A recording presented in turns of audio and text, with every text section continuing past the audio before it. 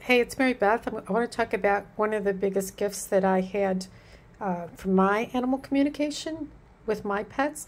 These are Stella and Tibor, and they died. They died within a month of each other last year, October to November. And this has a happy ending. Stick with me.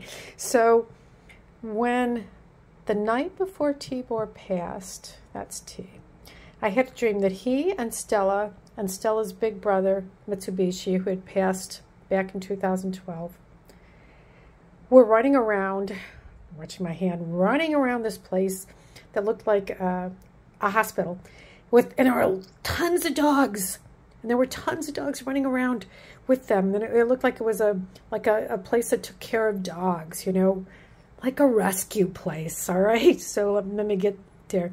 So, and then they hook up with this little brown dog, long guy, kind of dachshund looking, and all four of them run around, and I wake up, and then the next day, T has his last walk and passes on, and oddly enough, we ended up with this guy.